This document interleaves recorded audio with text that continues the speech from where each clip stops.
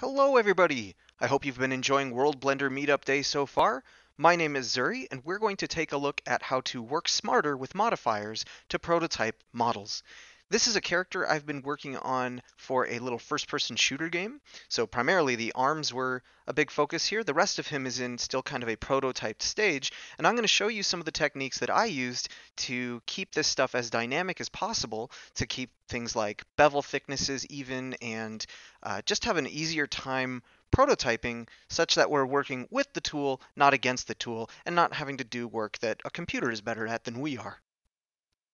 So for instance, let's take a look at the helmet here. You can see that I've got a very even thickness around the helmet, and I've got even bevels around most of the pieces. So if we look at the arms, these bevels that are going on all over the character are pretty consistent.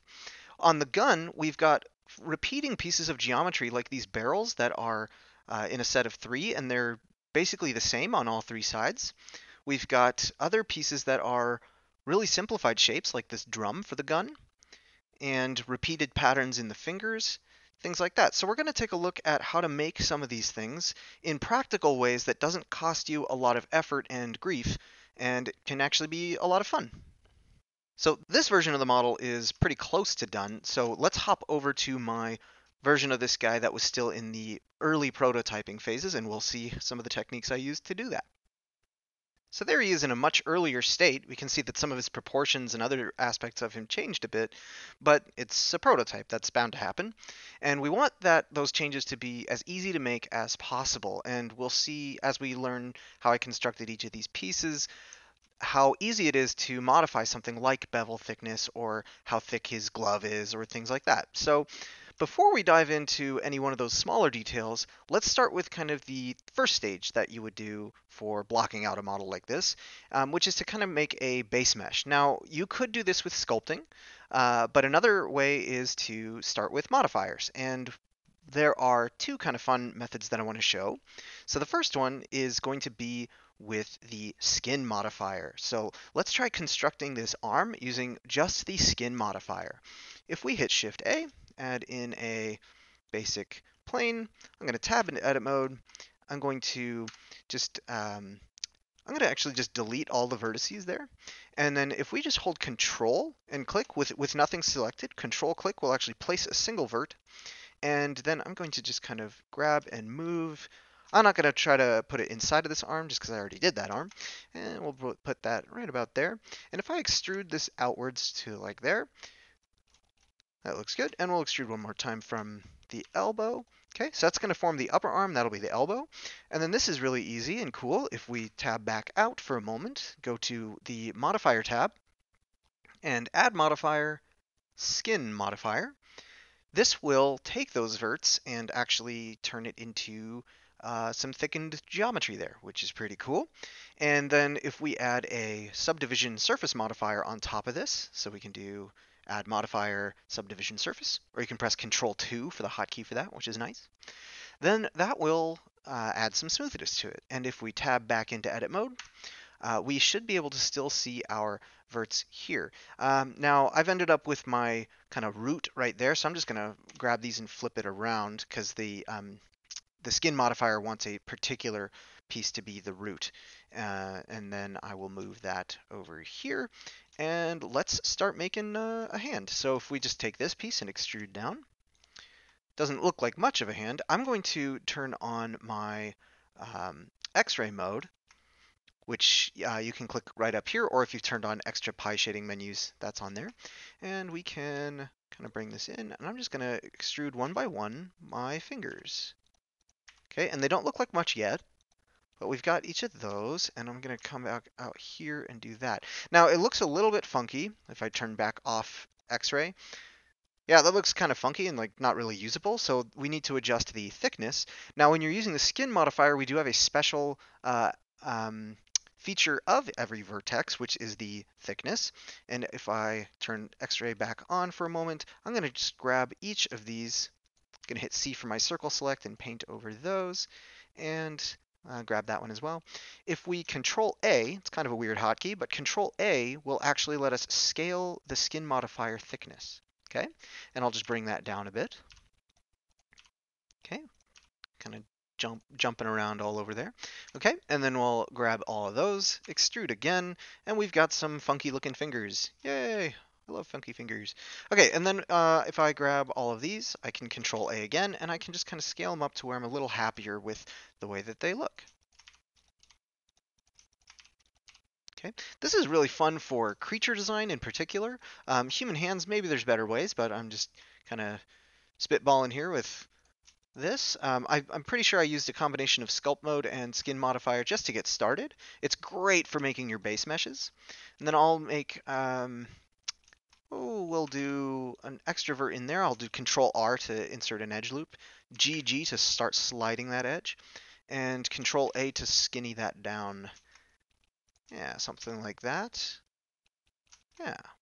Okay, and we're getting a little bit of an artifact over here, so I'm just going to kind of wiggle that until it doesn't explode anymore. Okay.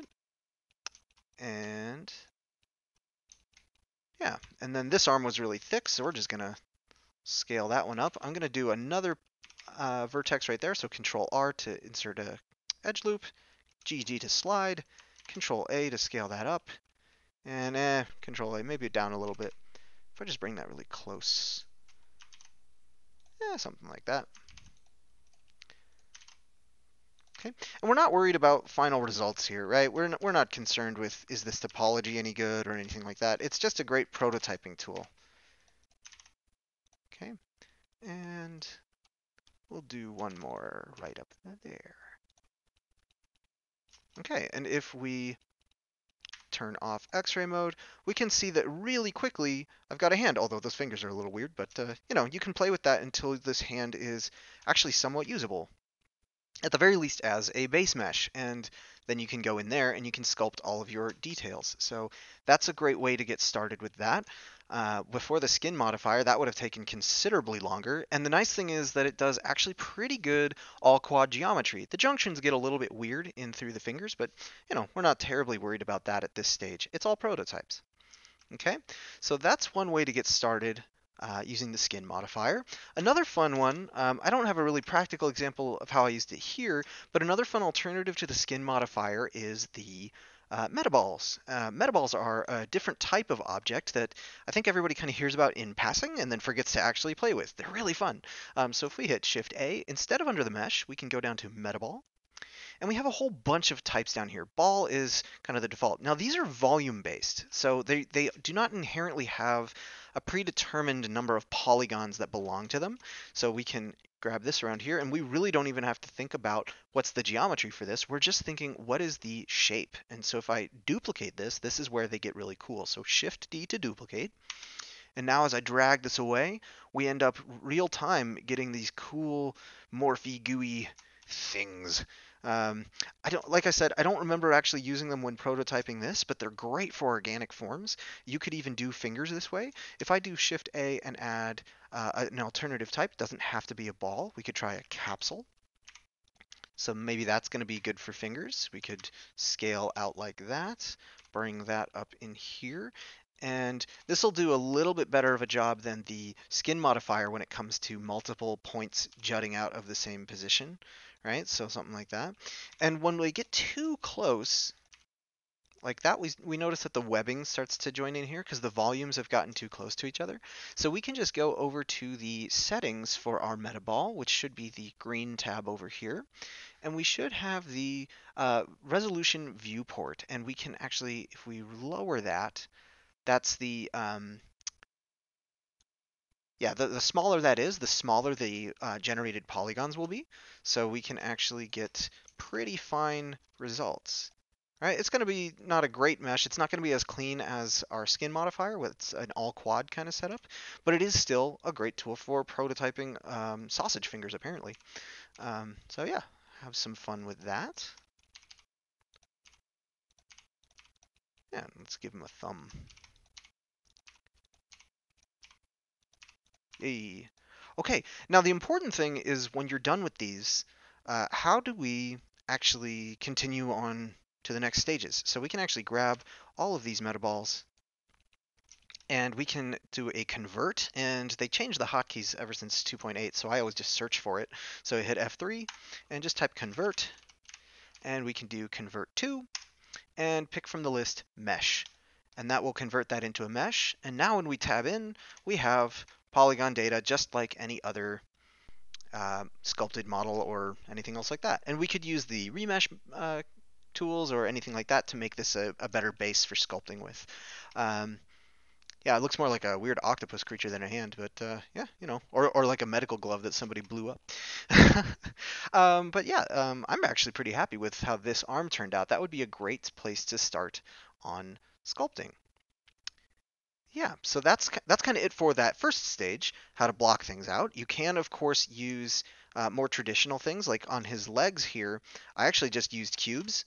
So a cube, Control 2 for that subdivision surface, and then if I tab in, scale that up, maybe put in a few edge loops there, now we have a capsule that I can use as his leg. And that's all that is. It doesn't look great. It's not usable in a final result, but in, what was that, 10 seconds, I know what his thigh might look like. So that's pretty cool. Next, let's talk about some of the techniques that I used to go in and do some of the detailing on here. So I like to work on details that help me visualize what the final result is going to be. Even though they might not necessarily be final, like the shape of this armor plating is a little bit basic. It is certainly better than looking at like that, right? This is obviously just a capsule, but if we keep our um, little armor plating there, we get a little bit better of a visualization. Plus, the way that I've set this up, and this is why I'm sharing this with you, is that if I wanted to adjust the position of this, I could just grab this and move this around, and it'll actually kind of move around, and I could try it out. What does it look like in that spot? What's it look like um, over here? Oh, maybe not that far. Kind of pushing it past its limits. But we can, if I tab into edit mode, and I grab this little section here, we can kind of move that around and try out lots of cool little things. And this is super easy to set up and is one of the many techniques that I wanted to share. So let's learn how I did that. It's simple enough. We can let's do it over here with this little fake leg that I've got. Or actually, let's do it with the arm. So if we come over, I'm going to set my skin modifier to use smooth shading, so we've got a little bit nicer of a thing to look at, and we don't need our medical glove anymore. Bye. And we don't need that. Okay, so to set this up, it's really simple. Yet again, we're going to Shift A, add a plane, and the plane is just a starting point. Tab in, I'm going to grab this, move it over here, rotate that guy. If you double tap R, you get to do this nice barrel roll kind of thing, trackball roll. And we're just going to move that guy over here, get it kind of close. And then we're going to turn on our snap settings. So up here at the top, we'll turn on snapping and turn it to face, closest, project individual elements, and make sure that we're affecting move, rotate, and scale. Now that all of those are on, and then when we scale this up or down, we should be snapping around. And this is very similar to the retopology phase of modeling, so many of you are probably familiar with that. And once we've got a little bit of a patch to work with, I'm going to tab out, and then we're going to add a solidify modifier. So we'll do solidify, and if I adjust the thickness here, pull that negative in this case, that looks pretty good. And then I'm going to hit W, shade smooth. If you're using left click select, that would be on the right click context menu. Set the shading to smooth. And this looks kind of gross, so we need some hard edges. If we go over to the green tab over here again, we can see under the normals section, we have this auto smooth checkbox, so I'm going to turn that on. And usually the default is fine, but anywhere between 30 and 90 degrees usually gets you just fine. Looks pretty good. And then I'm going to go back to my modifier stack, and I'm going to add a bevel. And instead of letting it bevel everything, I'm going to scroll down on the options to here. We've got limit method. I'm going to set that to angle. And just like on the other side, we're going to put that somewhere between 30 and 90 degrees. Oh, let's try right about there.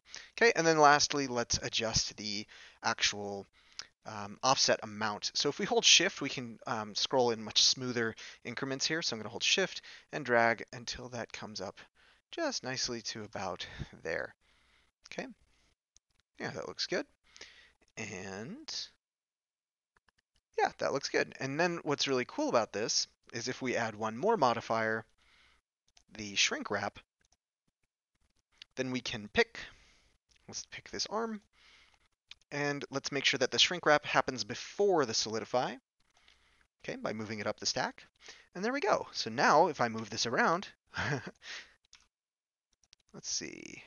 Oh, I got to turn my snapping off. There we go. Okay. Yeah, so we're in object mode, but we can still move that around and it conforms to that shape. This might work better for you in edit mode, more so than in object mode, but you can find a combination there. If you're in edit mode, keep the snapping on. If you're in object mode, keep the snapping off.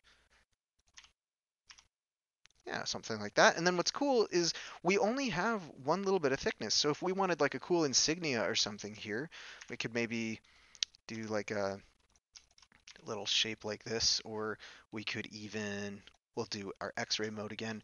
I'm going to Control Shift B to bevel those vertices, kind of chamfer them there.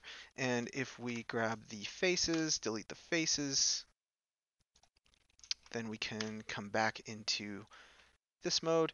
Yeah, this is a little bit sloppy, but got kind of a weird skull looking thing. Or a ghost. Spooky. It's a great tool to just kind of come in and have some fun with.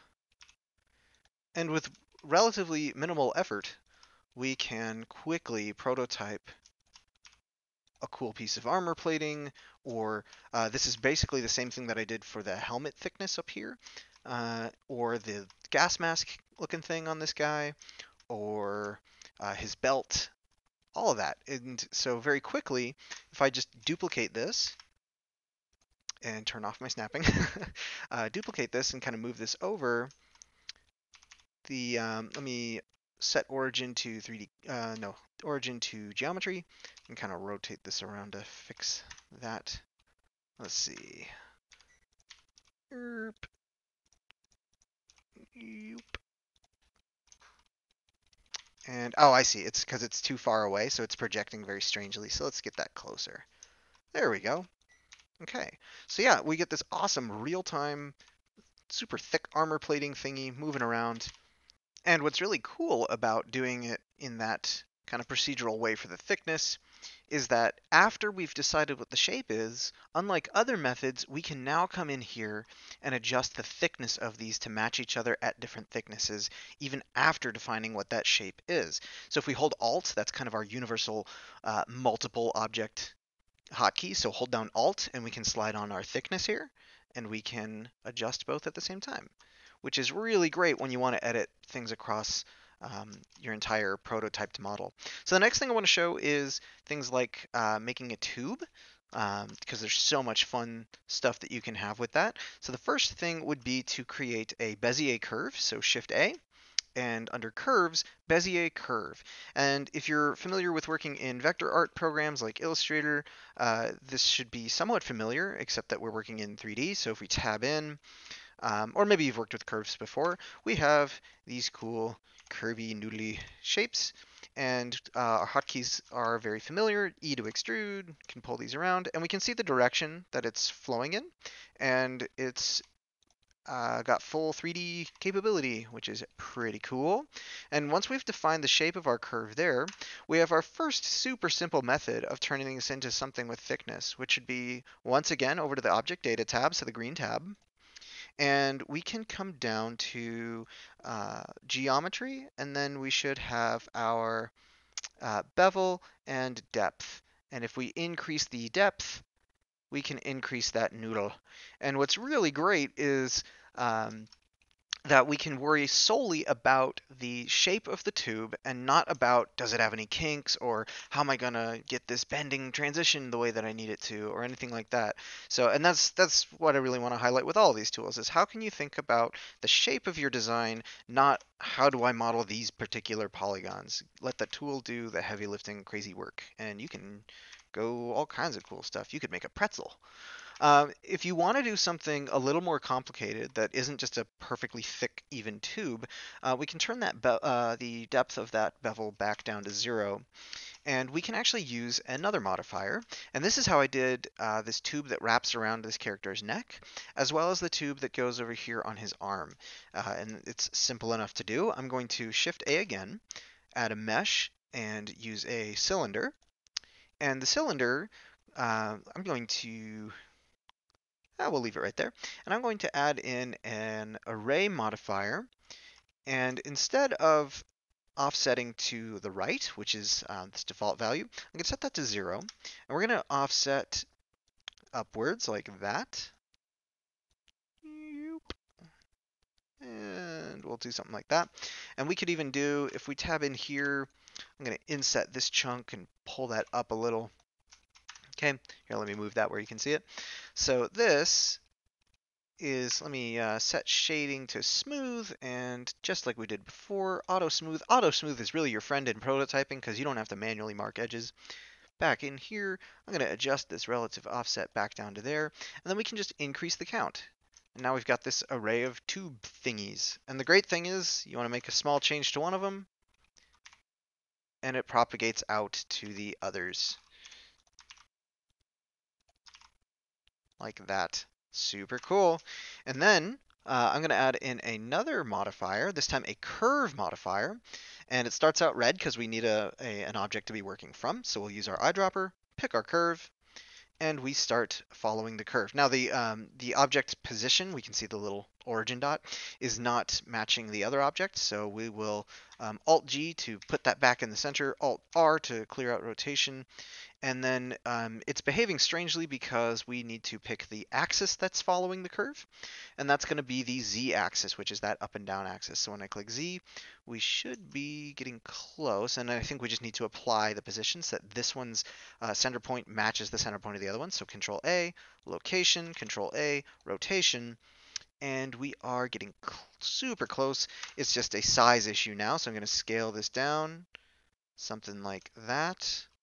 Let me move that down into there, and when we tab back out, there, look at that. All right, so now we're following the curve, and then we have one other awesome feature in our array, which is to change from fixed count to fit curve. And we can just choose that curve, and now we match the length of that curve, and that should look familiar. That's exactly how I did this bit up here. And what's cool from there is because it is based on the length of that curve, we can keep extruding and playing with the curve, and I believe we can even, can we adjust the size of this one? Somewhere on here. I know we can adjust the tapering size. Radius. There it is. Yeah, so under the item display on the side, radius can be adjusted. Although I forget the hotkey at the moment. But yeah, we can adjust all of that and do some pretty cool stuff. And just like with anything else, we can stack more and more modifiers on it. And so that's how I did this tube out here, although obviously a slightly different shape. And yeah, we used it to work smarter. If you were working on a team and your team feedback was like, hey, I want that tube to be longer, it's not going to take you hours to do. You just go, whoop, done, boss. And then you can move on. Speaking of moving on, let's talk about how I did this seam in the glove here. This was a pretty cool feature, and it wasn't even that hard to set up. So let's tab out of edit mode on the curve, select this guy, focus in on it, and you'll see that it's just this kind of weird n-gon chunk thingy, and we don't really care in the prototyping phase. We just want to see what it looks like. So what I did here is created a plane, kind of brought this up to here, got that oriented approximately the way that I wanted it in there. And then I ran a Boolean. So we'll add a Boolean modifier, pick the hand, and set the operation from difference to intersect. So now we're only showing up where we intersect the hand. Then I added a solidify modifier, increased the thickness a little bit. Then I added a displacement modifier. Actually, we set the offset to 0, so it's happening right in the middle there. Then we add a displacement, and we turn that way down because that's way too much. And boom, we have ourselves a seam.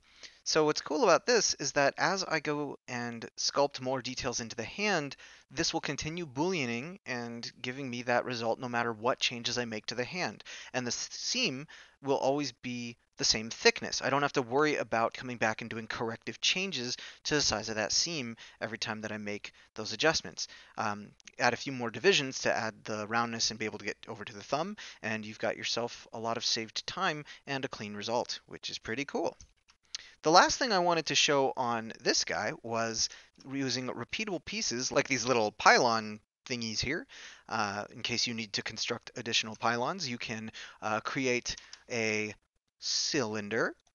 And I'm going to come in here and I'm actually going to delete everything except for one row on here. So I'm actually going to grab both of these, Control F, poke faces, and just grab this one edge loop here. I'm going to hit Y to rip it off, Control I to invert the selection, delete vertices, and now I'm just left with this piece here, which is great. And actually, you know what? I don't even need the bottom, so I'm going to delete that one too and probably bring that up a little. I'm going to leave it just below where the origin point is right there. Now I'm going to move this over, and I'm going to add in a screw modifier, which is right here. And we've got weird shading on it, so make sure we hit calculate order. And once again, turn on our auto smooth angles in the normals. And it's inside out, which is why our shading is still weird. So once again, flip, and there we go. That's a good result. And what we can do from here is start to snap it into place where we want it. So I'm actually going to size it down, and we're going to use different snap settings than what we had before. So turn on snap. So we're going to come in here to use face, center, and instead of project individual elements, we're going to use align rotation to target. That's the important one here. And then when I grab this, now we actually snap not only to the model, but we align to it, which is super cool. And that's actually how I did these shoulder bits over here. And we can scale that in. There we go. And from here, we can just kind of keep positioning it where we like it. And I'm going to hit Alt-D this time, which makes a linked duplicate. So they're actually sharing object data. We'll make a couple of those like that. Yeah, that looks pretty cool. And we can come in here, tab in, and we've only made this thing out of 3 vertices, which is so cool because, again, if we have our pivot point on local, we can grab and lock to the, oh, let me turn off snapping. Grab, lock to the Z-axis, and bring this up. And as soon as I tab back out of edit mode, those changes will propagate over to the other objects. Now, somewhere in there, the calculation order screwed up, so I'm going to turn off flip again. Do that for each of these. We can hold Alt again to turn those off. And that looks pretty good. And let me try a merge vertices settings there. Okay, and same thing for those. Merge vertices. There we go. And we can come in here maybe add another one of these, kind of come up like that. Yeah, something like that. And we can do all kinds of interesting details with minimal effort and have it propagate out to all of those for quick prototyping. And Alt-D again, we can give him, let me turn back on my snapping, we can move this around here. I could try a mirror modifier again, mirror based on a different object, so this time the helmet, and then we can really give him some wacky eyeballs or something. Yeah, look at that. Those are the kind of eyes that he was always meant to have, and who would have known if we didn't have rapid prototyping tools? So that really only scratches the surface of how powerful the modifier stack can be, especially for prototyping kinds of workflows. Hopefully you learned something about snap settings and modifier stack settings and maybe some curves and stuff like that. And I hope that you guys have a good time prototyping some models. Enjoy the rest of World Blender Meetup Day. Bye!